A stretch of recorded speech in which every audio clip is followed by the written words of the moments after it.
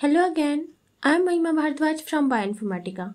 In this video, we will discuss and understand everything about biological databases. Let's get started.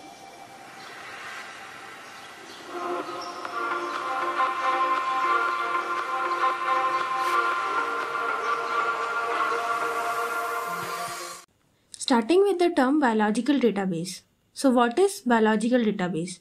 Let's break the term and understand meaning of it. Here bio means life.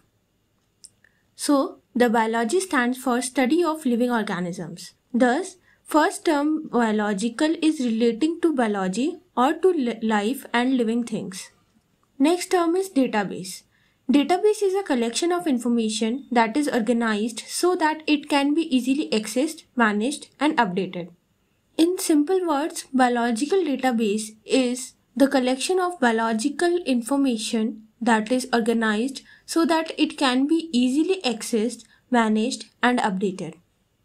So what kind of data we need to deal with?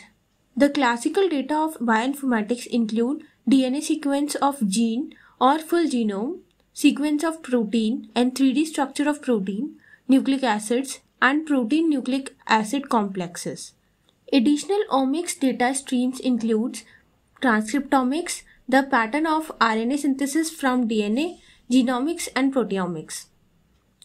There are 1552 databases that are publicly accessible online, and these biological databases can be classified into three categories: primary database, secondary database, and derived database. Primary and secondary databases are differentiated on the basis of source we obtained them from. Primary database is collected from lab experiments, whereas secondary database are derived from primary one. Further, both primary and secondary databases are classified into two categories, whether it is for nucleotide sequence or for protein sequence. Let's take one by one. Starting with primary database, differentiated as nucleotide sequence database and protein sequence database. Few examples of nucleotide sequence databases are GenBank, DDBJ, and EMBL. These three include sequence submitted directly by scientists and genome sequencing group, and sequences taken from literature and patents. All published nucleotide sequences are requested to be deposited in the one of these three databases.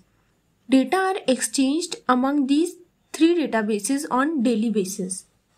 Taking them one by one, GenBank is one of the fastest growing repositories of non-nucleotide sequence. It has a flat file structure. Now what is flat file structure? It is an ASCII text file readable by both humans and computers. This database has been developed and maintained at NCBI USA. An overview of GenBank database. There are several ways to search and retrieve data from GenBank. Very first is to search GenBank for sequence identifiers and annotations with entries nucleotide. Second is to search and align GenBank sequence to query sequence using BLAST. Third is to search, link, and download sequences programmatically using NCBI e-utilities. Fourth way is on the NCBI's anonymous FTP server. Flat file formats are available. We can see here is flat file format. It consists of header, feature table, and sequence, in which header contains information about accession number, source, reference, title, etc. Feature section include annotation information about the gene and gene product as well as regions of biological significance reported in the sequence with identifiers and qualifiers. The third section, sequence, starts with origin and ends with 2 forward slashes. Next nucleotide sequence database is DDBJ or DNA Database of Japan. It is located at the National Institute of Genetics (NIG) in Japan. It began data bank activities in 1986 at NIG and remains the only nucleotide sequence data bank in Asia. DDBJ Center collects nucleotide sequence data as a member of International Nucleotide Sequence Database Collaboration and provide freely available nucleotide sequence data and supercomputer system to support research activities in life sciences. It provides databases maintained through web services. Databases can be downloaded from their FTP sites. That's all about DDBJ. Now the third nucleotide sequence database is EMBL, that is European Molecular Biology Laboratories. It is a comprehensive database of DNA and RNA sequence. It was established in 1980. It is maintained by EBI, that is European Bioinformatics Institute. The main activity of the group is the development, maintenance and distribution of a comprehensive database of nucleotide sequence. A typical entry in EMBL contains a sequence, a brief description for cataloging purposes, the taxonomic description of the source organism, bibliographic information, and the feature table containing location of coding regions and other biological significant sites. It was all about nucleotide sequence database. Let's see protein sequence database. We will go through three databases, namely Swiss-prot, PIR, and PRF. Swiss-prot. This is a curated protein sequence database that offers a high level of integration with other databases and also has a very low level of redundancy. Swiss-prot strives to provide protein sequences with a high level of annotation, for instance, the description of protein function, domain structure, and post-translational modifications, etc. Next is TREMBL. TREMBL is a computer-annotated supplement of Swiss-prot that contains all translationals of EMBL nucleotide sequence entries, which is not yet integrated in Swiss-prot. Currently, Swiss-prot have 0.5 and TREMBL have 7.6 million sequences. Last is PIR. PIR, that is Protein Information Resource, is an integrated public bioinformatics resource to support genomic and proteomic research and scientific studies. Nowadays, PIR offers a wide variety of resources mainly oriented to assisting the propagation and consistency of protein annotations like PRSF, ProClass, and ProLink. By this, we have completed the discussion about primary database. Now jumping to secondary database, we already know it is also further classified for protein structure and nucleotide or domain and motif database. Few examples of protein structure databases are PDB, EBI-MSD, MMDB. This is how the page of PDB looks like. PDB Protein Data Bank is the main database for 3D structures of biological macromolecules which are determined by X-ray crystallography and NMR. It also accepts experimental data used to determine the structures and homology models. RCSB PDB, that is Research Collaboratory for Structural Bioinformatics, provides a variety of tools and resources for studying the structures of biological macromolecules and their relationships with other sequences, its function, and disease caused, if any. I am happy to share that PDB is celebrating its 50th year anniversary. It's been 50 years of PDB. Cheers to all bioinformaticians watching this video. My guide used to say, you must know the molecule of the month and its basic role if you want to be called bioinformatician. Do comment if you knew molecule of the month earlier. Various gateways to access PDB files are Swiss-prot, NCBI, and EMBL. And for interpretation, DALI, SCOP are few of databases. Next is MMDB. It is Molecular Modeling Database. MMDB is a database of experimentally determined three-dimensional biomolecular structure which is hosted by NCBI. One can retrieve 3D structure by MMDB ID or PDB ID. Here the photograph represents 3D structure of tumor suppressor gene complexed with DNA. Moving to derived databases. Derived databases are further classified in 4 classes as structure database, gene expression database, metabolic pathway database, and specialized database. We will see few examples of each databases.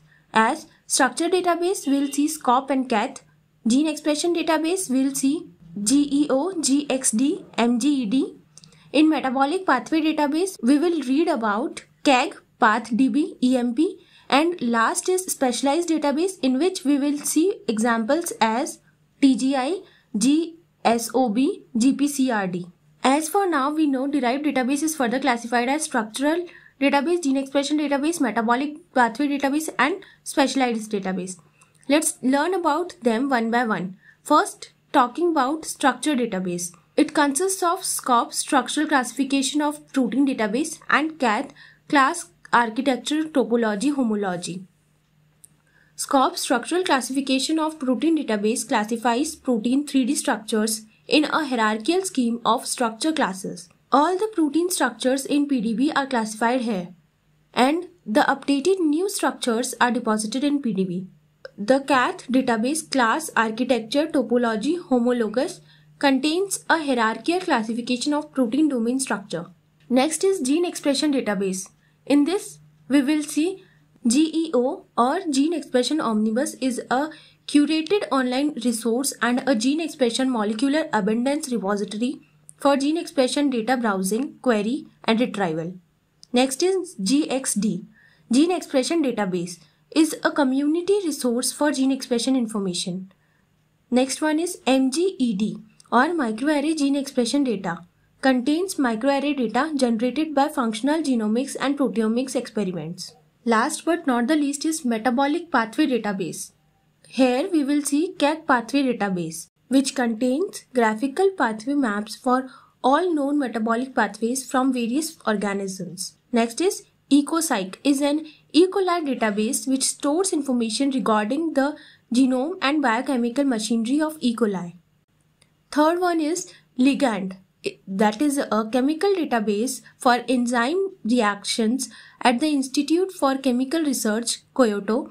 It is composite database currently consisting of the compound, drug, glycan, reactions, repair, and enzyme databases. This was all about the classification. In last, I have compiled databases for various model organisms. Let's have a look on that. Like for E. coli, it has got two kinds of databases. That is, one is E. coli Genome Center and the other one is the E. coli Index. Next is Arabidopsis thaliana. The name of database is TAIR, the Arabidopsis Information Resource. Third one is Homo sapiens, Human Genome Resources at NCBI, USA. Fourth is Oryza sativa or rice, RGP, Rice Genome Research Program, Japan. Next is for Drosophila melanogaster, it is Flybase, Drosophila Genome Database. Next is about mouse, Mus musculus, the database is named Mouse Genome Informatics. Next one is for zebrafish, Danio Rerio, ZFIN, Zebrafish Information Network at the University of Oregon, USA. Last one is for Baker's Yeast Genome Database at Stanford, USA. That's all for now. Hope you have utilized your time and learned something from this video. Any queries would be answered in the comment section. Also don't forget to like, share and subscribe to our channel.